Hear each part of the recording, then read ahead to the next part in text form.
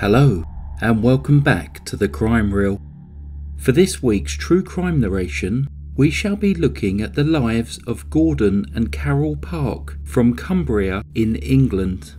Carol Ann was born on the 18th of November 1945, and the following year was adopted by the Price family.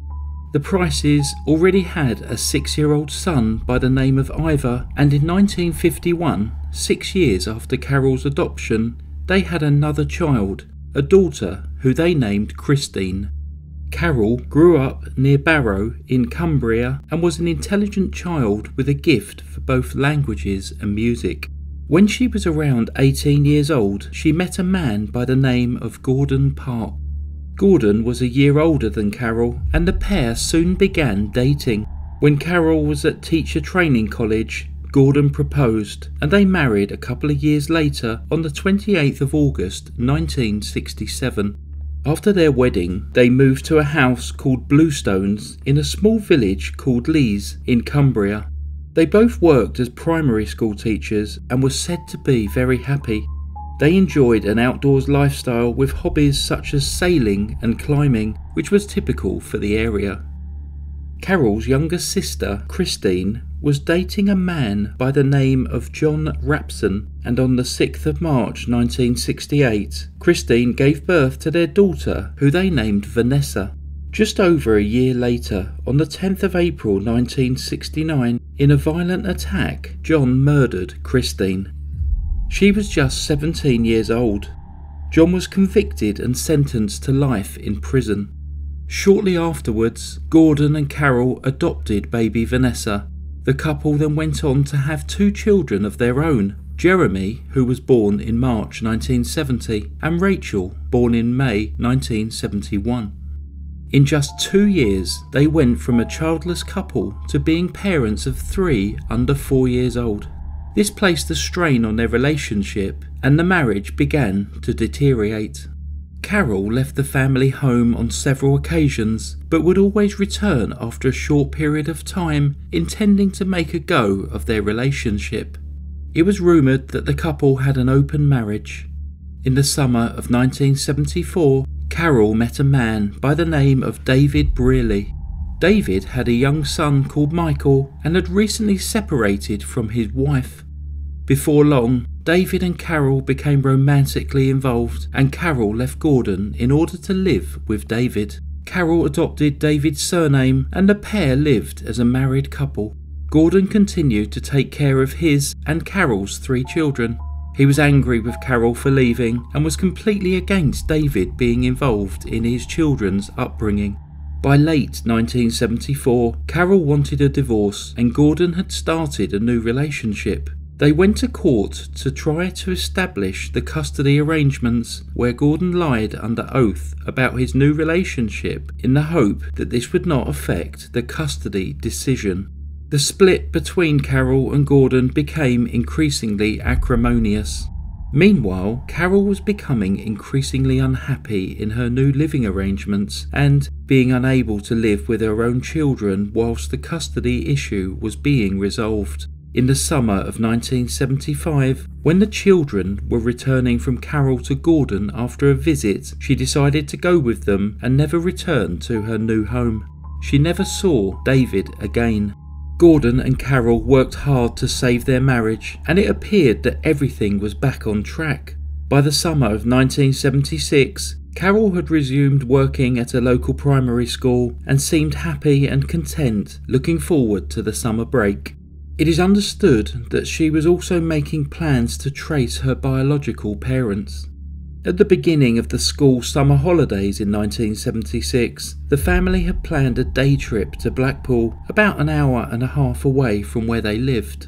However, on the morning of the 17th of July, Carol woke up feeling unwell and said that she wanted to stay at home. As the children, 8-year-old Vanessa, 6-year-old Jeremy, and 5-year-old Rachel were excited about the trip, Gordon still decided to go ahead as planned and took the children out for the day, allowing his wife to rest. That evening, when Gordon and the children returned home, Carol was nowhere to be seen. Initially believing that Carol had possibly just popped out somewhere, Gordon sorted the children's dinner and then put them to bed. However, Carol did not return. By late that night, Gordon started to think that Carol had left him once again. Her wedding ring had been left at the house, and he thought, although wasn't sure, that some of her clothes had been taken. There was no sign of a struggle at the house, and, whilst upset and annoyed, Gordon was not unduly concerned, as this type of behaviour was not out of character for Carol, although in the past Gordon had always known where his wife had gone. The summer holidays continued, and Gordon assumed that Carol would return in time to resume work at the beginning of the new school term. But when September arrived and Carol did not return, Gordon decided that he needed to report that his wife was missing. By this time, Carol had not been seen for over 6 weeks. The police launched a missing persons investigation, but without any success. Carol had simply disappeared without a trace. The weeks turned into months and then years. Gordon continued to raise the 3 children without any contact or news about their mother. Gordon filed for divorce on the basis of Carol's desertion, and this was finalised in August 1979. After an unsuccessful short second marriage in 1993, Gordon married a lady by the name of Jennifer, who he had known for his whole life. 4 years after their marriage, in August 1997, Gordon and Jenny were enjoying a cycling holiday in France when, back in England, some amateur divers discovered an unusual package on an underwater ledge in Coniston Water in the Lake District.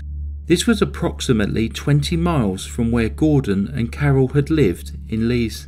Believing that this package was part of a boat, the divers left it untouched. They returned 3 days later, on the 13th of August 1997, to retrieve it. Upon closer inspection, they realised to their horror that the package they had found was actually a woman's body. She was wearing a nightdress, had been bound with rope, wrapped in various plastic bags and a rucksack, then weighed down with lead pipes and rocks. The police were called, and the body was identified as being Carol from her dental records. She had been just 31 years old at the time of her death. Carol had been thrown overboard from a boat and had landed on a ledge approximately 75 feet below the surface of the water. Had the boat moved a few metres further from the shore, her body would have likely sunk much deeper to the bottom of the lake, around 180 feet down, and would probably never have been discovered. 21 years after she disappeared from her home in Lees, Carol had finally been found. Due to the length of time which had passed, the post-mortem was difficult, but it was determined that Carol had died from severe injuries to her skull and face, which had been caused by a blunt object which was not found. In France, Gordon was informed about the discovery of his first wife's body by his son Jeremy, and also reportedly saw a news report of the police searching his home. Gordon arrived back in England on the 24th of August 1997 and, the following morning, was arrested on suspicion of murder. He denied any involvement in his wife's death. Gordon was charged with Carol's murder and remanded in custody at Preston Prison. He was granted bail on the 9th of September. The investigation continued, but was hindered by the loss of the missing persons report from 1976. On the 6th of January 1998, the charges against Gordon were dropped. The Crown Prosecution Service released a statement saying that, after a conference with leading counsel and the police, a decision was taken, in agreement with all parties, that there was insufficient evidence for a realistic prospect of conviction. Gordon continued to declare his innocence and said that he wanted to get on with his life and put these events behind him.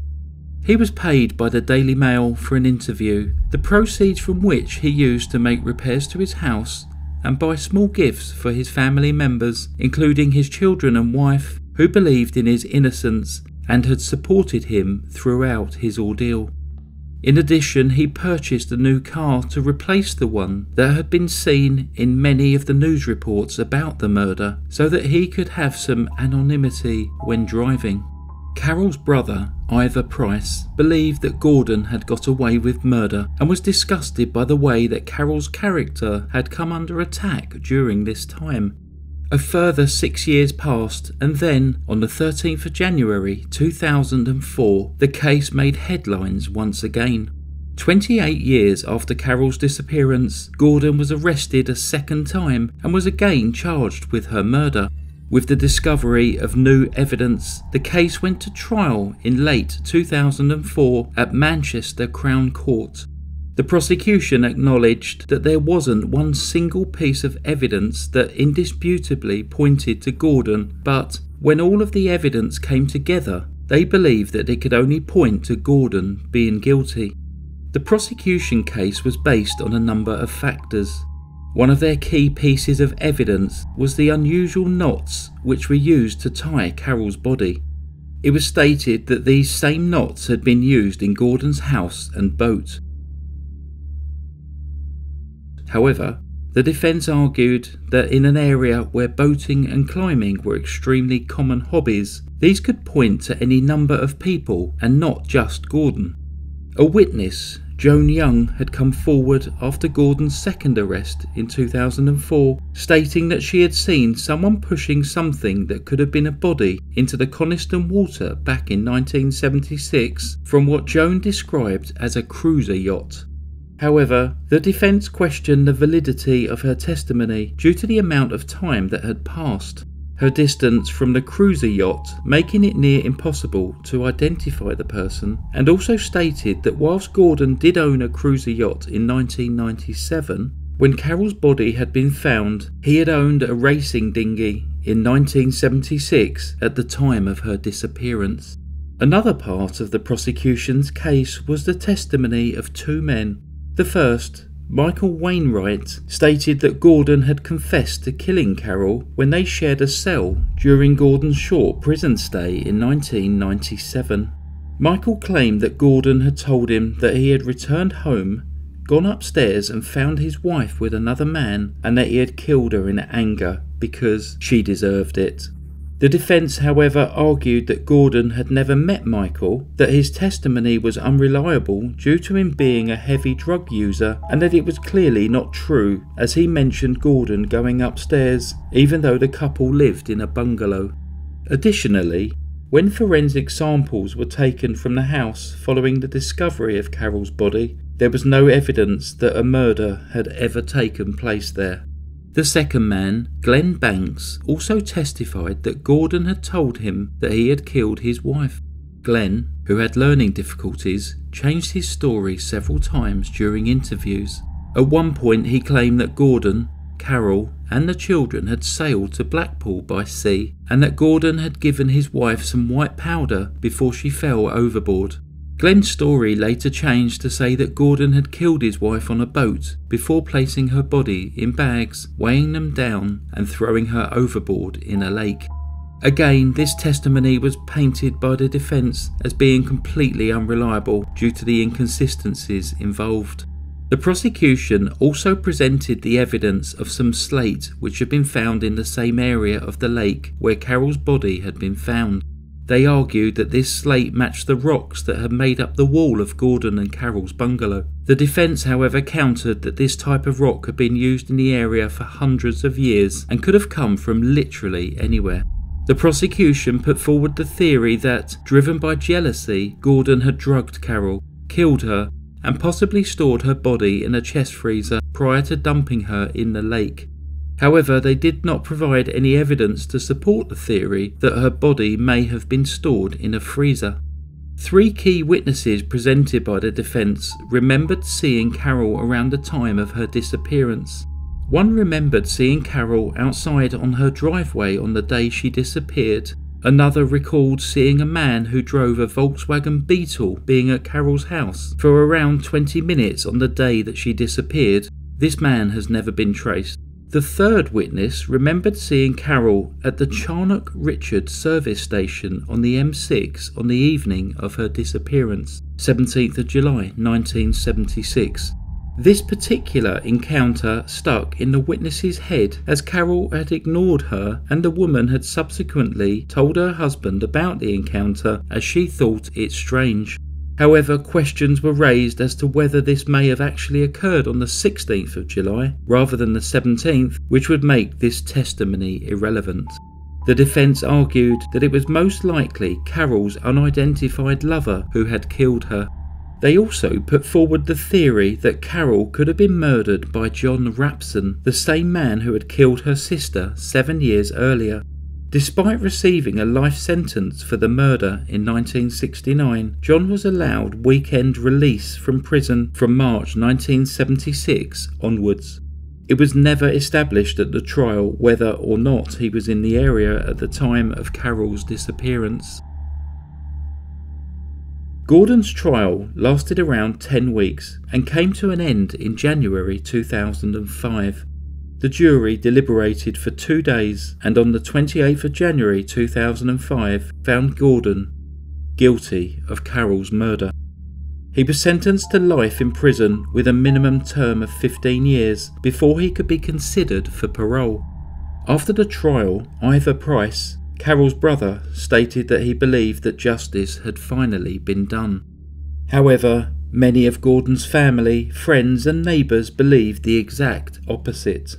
They were shocked by the conviction, as they believed that the evidence against Gordon was circumstantial and could point to a whole number of people. They also believed that the sensationalist reporting by the press at the time gave the impression that Gordon was the only one who could have killed his wife. They had never seen Gordon act in a violent way and started vigils and petitions in an attempt to clear his name. Gordon's children appointed a new legal team to find grounds for an appeal and also set up a website to raise awareness and support. On 6th of December 2007, Gordon launched an appeal through his solicitors on the basis of new evidence which had not been available at the original trial. This included a signed statement from a witness who declared that the police had told them what to say in court. The solicitors also presented a geologist's evidence stating that the rock found near Carol's body was in no way specific to the house where Gordon and Carol had lived. After review of this evidence, Gordon's appeal was dismissed by 3 judges at the Court of Appeal in London in November 2008. The judges stated that the new evidence did not raise a reasonable doubt as to the safety of Gordon's conviction. Ivor Price, Carol's brother, died not knowing the outcome of this appeal, but his daughters were said to be extremely grateful that the appeal had been dismissed and that justice for Carol had been maintained. However, Gordon's family and friends still remained convinced of his innocence. On the 25th of January 2010, Gordon's 66th birthday, he took his own life in his prison cell. He had never been considered a suicide risk. In November 2014, 4 years after Gordon's death, the Criminal Cases Review Commission began a review of Gordon's conviction based on new DNA evidence. It would take a further 4 years before the CCRC referred this to the Court of Appeal, believing that there was a real possibility that the court would quash Gordon's conviction in light of this new information. There were 4 main reasons for this. The first was evidence which undermined the prosecution's claim that Gordon used his mountain climbing axe to murder his wife. There was also evidence which further undermined the testimony of the prison witness. It was determined that the rock found in the lake near Carol's remains definitely could not be linked specifically to the rocks found at Gordon and Carol's house, and, perhaps most significantly, that Gordon was not a contributor to the DNA found on the rope used to tie up Carol's body. The DNA was never identified. The final appeal began on the 5th of November 2019. 6 months later, on the 1st of May 2020, this appeal was once again rejected. It is painfully clear how 2 families have been torn apart following Carol's disappearance, murder and the subsequent legal proceedings. On one side are people who wholeheartedly believe that justice was eventually served, whilst on the other there are those who believe that Gordon's incarceration and ultimately his death amount to a huge miscarriage of justice. From a legal standpoint, the case has been fully resolved, but for many, doubt remains. As always, I would be interested to hear your thoughts in the comments below. Please remember to hit like and subscribe. Thanks very much for listening to The Crime Reel. Stay safe. Goodbye. Psst. This case features in the book No Smoke by Sandra Lean.